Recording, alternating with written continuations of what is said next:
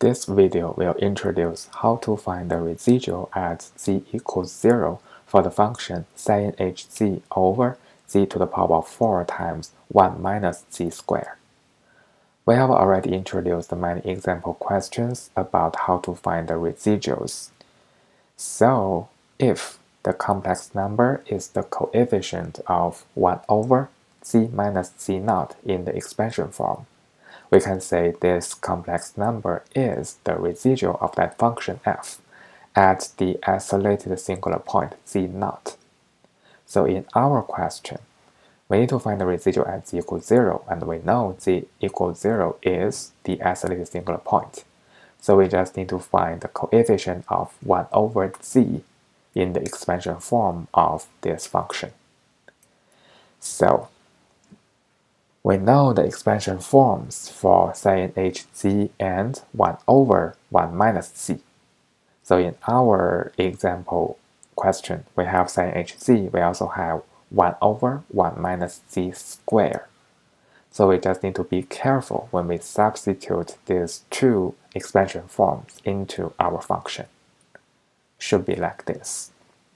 And we can extract z from the first parenthesis out. Based on the definition of residual, we just need to look for the coefficient of 1 over z. So, from the multiplication of the two parentheses, we just need to find out terms with z squared. So, z squared can be cancelled with 1 over z cubed. So we can obtain 1 over z. Now let's take a further look. If we use 1 from the first parenthesis, we just need to take z squared from the second, so we get z squared.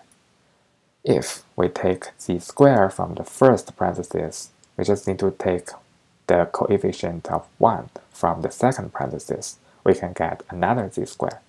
And that's it. These two terms are the only terms to obtain z squared. Alright, let's just rewrite.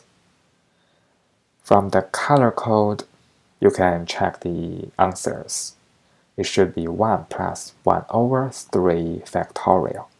Therefore, the coefficient is 1 plus 1 over 6, which is 7 over 6.